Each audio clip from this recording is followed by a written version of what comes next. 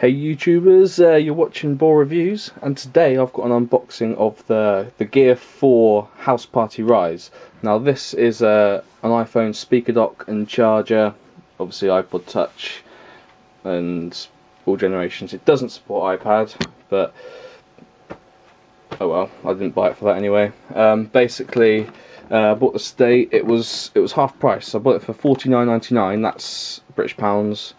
And it was £99.99, so I think I bagged myself quite a bargain there. If any of you aren't familiar with Gear4, that's how it's spelled, Gear and the number 4. They make lots of products and accessories for Apple products, primarily cases and things, but they do have quite a wide range of speakers and speaker docks. This charges it, and obviously with the new iOS 5, as it's charging, it will sync as well, so which is pretty cool. It's got a digital radio built in, not DAB, just, you know, it's got digital scanning. It's got preset radio stations, and the pretty cool thing about this is right there, there's got a QR code.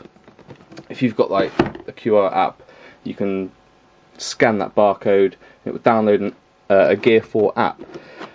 This is quite cool. They showed me it in the shop. If you can see on the front there, basically you can set alarms, control the volume, skip tracks and that via your iPhone through the app, and preset radio stations. Not only that, is you can connect it via Wi-Fi. I don't think the box itself connects to the Wi-Fi. I think it does it through your phone. But if you've got an iPod Touch as well, or another iPhone in the house, you can control that. So for example, I've got the majority of my music on my iPod Touch, so I could dock that into the speaker and use my phone as a remote, if you like, to control this. Also, this does come with a remote. Anyway, let's have a little unboxing, see what's inside. Right, so first things first, cut this little bit of tape here and here. I like to use a knife, keep it nice and maybe a mild case of OCD, I don't know, just don't like the box ripping. Okay, right, it's a nice box as well, you know, for those of you who fans of packaging. Right, ooh, lots of stuff here. Right, first of all, here's the tiny little remote, which I may use, but it's one of those things that's a little bit too small, and I can see myself losing it, so I may just put it in a safe place and use my phone as a remote. Anyway, I'll put the battery in that later. What else do we have? We have a European and a UK plug adapter, and there's the UK one there. There you go. What else? Oh, here's the power brick itself. Obviously I'm in the UK, so I'm going to be using the UK one. So I think I'm guessing it's 12 volts, 9 volts. Well, there you go. So somehow this plugs into there. I'll do that in a minute again. I don't want to bore you on the camera. Bits of cardboard. The instruction manual, which probably will never be read. And like an egg carton type packaging here. Right, let's put the empty box down. Okay, so it's not very heavy, but then again it doesn't matter because it's not really a portable device. I'm personally going to keep this, you know, for my bedside as an alarm, etc. There it is.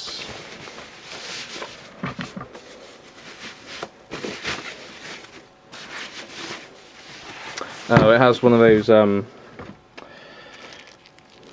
little aerials on the back, just a really thin wire, which I can see being a bit annoying. But in the bottom, you've got some sort of. Oh, that's for the battery. Ah, I see. Possibly for that one. And normally have a little battery like that just to keep track of the time whilst the device is not connected into the mains. Oh well. Right, here we are. On the front, well, nice little silver bit there, that's the actual dock itself. On top you've got a nice big rotatory volume control. It's also press it down, it's a snooze and sleep function, which for me personally, and I'm sure a lot of you out there as well, is quite important. On top here we have a few buttons. That'll be for the backlight, mode, alarm, set, and this side we have power, rewind or skip backwards, play, pause and skip forwards. Pretty simple, a little sticker there. What I'm going to do is I'm going to download the app onto my phone and I can show you firsthand how it works. Okay, so if you just bear with me.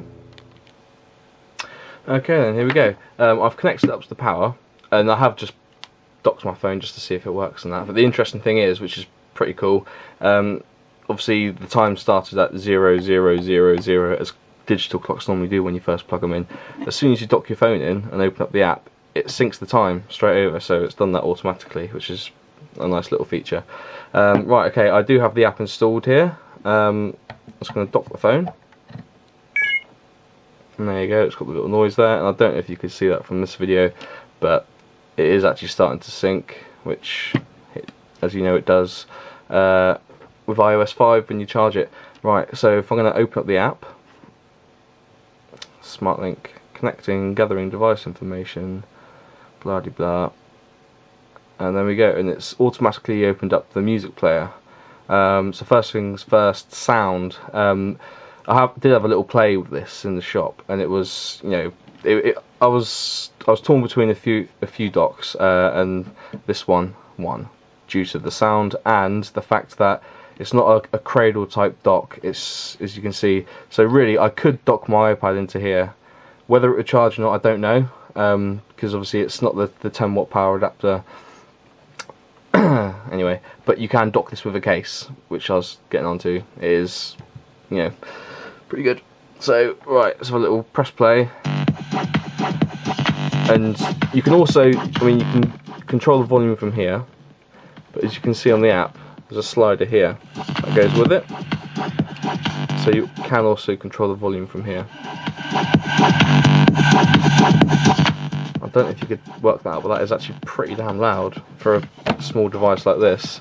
Right, let's stop that, and obviously you can skip music, like it's only a basic music player. Okay, clock, which is already set, 7:03 or 7:04 PM.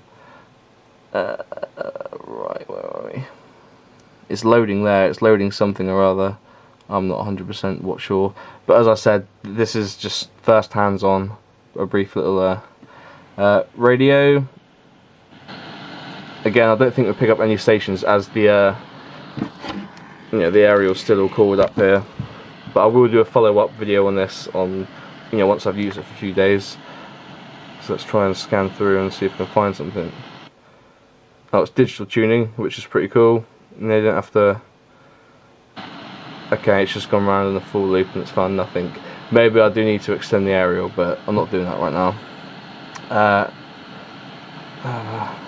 Let's turn this fuzzy, turn that off, the volume. Right, settings, right, here we go, alarms.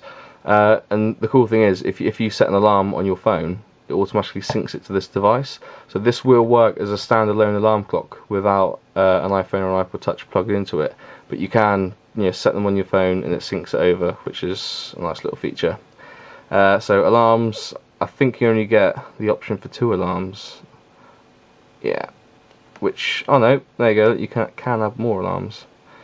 Anyway, I'm not getting into that now. What else do we have? Sleep and snooze, you know, duration 5 minutes, auto snooze 5 minutes, sleep time increments 10 minutes, interface style. I'm guessing these are sort of, well, different interface styles, I suppose. 24-hour clock, turn that off because I don't want that. Flip clock, which is what the iPhone uses in its settings, which is what you saw earlier. Flip clock or a digital clock. I'm going to leave it with the flip clock because I quite like that. Steel interface or digital interface. Let's have a little look what that is. Oh, there you go. Oh, I don't like that. I'm going to change that back to the steel interface. It's a bit more me. Weather. Oh yeah, this also has a scrolling weather feature, just like in iOS 5. You have scrolling across there. So yeah, there you go. You can set all that. Obviously, set it to your location. Auto detect your location. Degrees in Celsius or Fahrenheit. I'm in the UK. I'm using Celsius because that's how I got brought up to learn. Controller speaker. What's happening here? Smart available links. Select host. If there are currently docked within the 10 meters of you. This is if I want to link. This is quite interesting actually. I did read about this. You can link these together. So, for example, say you had another one of these within your household with an iOS device docked into it. You can play this music through the other device, and that uses the app. So it'll do it over Wi-Fi. Well, I'm guessing Bluetooth because it says within 10 meters. Either way, it's a pretty nice little feature. Advanced settings. Let's see what's in there. Allow remote control. I'm gonna turn that on because I'm gonna be using that soon. And then obviously just about, and it's a little bit about Gear 4 and bits and pieces, firmware and stuff. So yeah, all in all, a pretty nice little thing for 50 quid. You know, it's brilliant, and the sound quality is amazing. So right, let's have a little look at the remote here. So it's a very basic remote, and as I'm sure you can or can't see, you can't see anything. Anyway, I will do a follow-up video on this to show you how I got on with it and how it works, etc. So anyway, thanks for watching Boar Reviews, and please remember to rate, comment and subscribe. Thanks for watching. Bye bye.